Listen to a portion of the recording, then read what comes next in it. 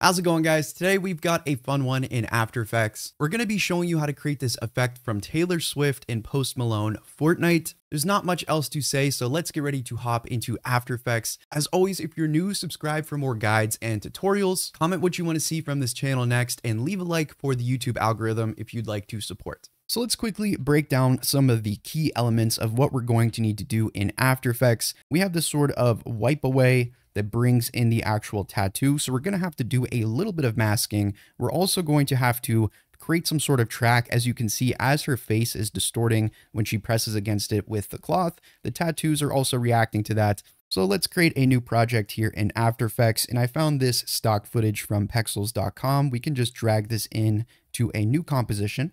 Now let's just scroll a bit and find a spot that's going to work for us. Now I do want to keep in mind here, if you are going to do a fully track sequence with multiple wipes, multiple tattoos staying in place, something like this, like 20 seconds of that, that is going to take you a lot of time and a lot of work, tracking, masking, making sure everything is as seamless as possible. This music video probably had a multi-million-dollar budget, and even then there's still a tiny bit of distortion. It still looks great. You're not going to notice unless you go frame by frame. So yeah, don't let that discourage you. I'm just going to show you one simple wipe here, and then you can take those steps, repeat that as many times as you'd like if you want. So we're going to do this wipe across her face. We want to find the part on the timeline right before the reveal is going to happen. So right about there. Let's go ahead and click Control-Shift-D just to split the layer right here. And then if you want, you can rename this beginning part to something like intro, and then we can rename this top part to effect. So let's scroll for however long we want the effect to last, and then we'll drag the timeline here to the end, right click, and then trim the comp to the work area, just so we have a nice and clean little easy composition here. What I'm going to do is go up and grab my masking pen tool, and I'm just going to draw a simple little handmade mask like this. Next, you can click M on your keyboard just to show the mask options. For now, we're just going to set this for none so we can really see what we're doing. And then we're also going to set a little keyframe for the mask path.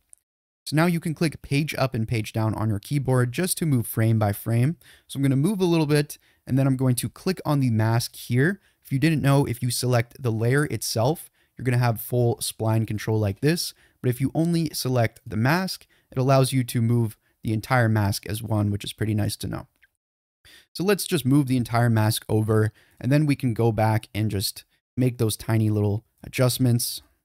So because we have our keyframe set, we now have a little animation of our mask just moving across. Let's repeat those, move a bit, and just adjust the mask. And now for the rest of it, if you'd like, we're just kind of moving across. You can just right click on your mask down here and select track mask, and then click play to see if we get a decent result for the rest of it. So that works for me. Let's now set the mask from none over to subtract so that we're actually cutting away from this layer. Now we're going to bring in our tattoo. And again, you can do this in any other fashion. Maybe you want to track something onto something that isn't a face. Use the steps however you'd like. I'm just going to try and recreate from that original music video here. So I found this little tattoo sheet. I'm just going to, again, create another mask. And we'll just do something like this. And then I'm going to position this inside of this cutaway that we've created before. So click R to rotate, S to scale. You want to make sure that this is inside the actual area of the mask. All right, so next we need to track lock this onto a warping surface. And for this, I know of three methods. Number one is the free method, and the other two are paid plugins. So I'm of course going to be showing you the free method, but if you want, I'm going to leave some resources and links to the plugins that'll show you how to set them up and use them for this workflow below. So a quick mention of the plugins. The first one is Mocha Pro. I think the license for that is around $300. You want the Pro version to use their mesh tracking feature, which can lock and distort with the shape of the face. The second is the Lockdown plugin, which I'm not too familiar with, but it essentially looks like it does the same as the Mocha mesh tracking. Again, I'm pretty sure it's around $200 or $300, so take all of that into account when you do this. So with that out of the way, let me show you how to do the free method without any plugins, just using things within After Effects. So what we want to do is just trim this layer to only be one frame. So we're going to move one frame, click Control-Shift-D, and then delete this part. So it should only pop up for one instance like this. Next, what you want to do is you're going to want to right click on this layer. Let's rename this real quick to tattoo. right click on this, go to pre-compose, and you want to move all attributes into this new composition and click OK. So once you've done that, it should kind of create this longer pre-comp. Again, we only need that one frame. To make this easier, you can just double click in here. It'll show you where on the timeline you need to make that cut. So Control-Shift-D, and it's back to how it was before. So the reason why we pre-composed this is so that we could go into the pre-comp. So we'll double click. Here's what it's looking like. We just went to right click in this gray area, go down to new and create a new solid. We're going to create a black solid and then just drag this as a layer beneath the tattoo. Now we can go back to our main comp. We can just take this tattoo layer and drag it beneath our normal footage so that it's within the mask like this. And now we're ready to actually create the track lock. So we're going to select the effect layer. We're going to go up to window, and then we're going to go down to content aware fill. That should open up this menu over here.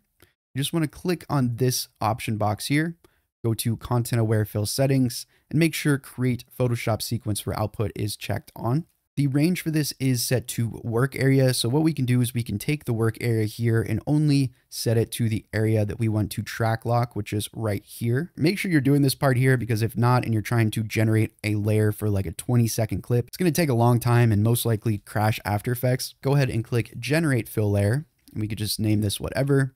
After Effects will go in and analyze and create this content aware fill for us. And here are our results. Again, you guys could always just try a different reference layer. It may take a little bit of tweaking until you get it how you want it. I think this is fine. The main thing that we want is it's tracked onto the face and it's distorting whenever the face is changing. So now we're obviously going to need to do a lot of cleanup. So we're going to get rid of this black background around the text first by going to our effects and presets and searching for a color key. We can set the color to black like this and then just bump up the color tolerance to get rid of some of that. You can also add a simple choker effect just to clamp the black color a little bit more. Next, you want to go down to your blending modes here and change this to multiply. And then you can go back to the mask on the original footage and just set it from subtract to none. Once you've done that, the rest is just doing a bit of masking cleanup. So I'm going to draw another mask around my text and again, animate it like we did with the first mask. And I'll just make some keyframes to reveal that text as the wipe happens.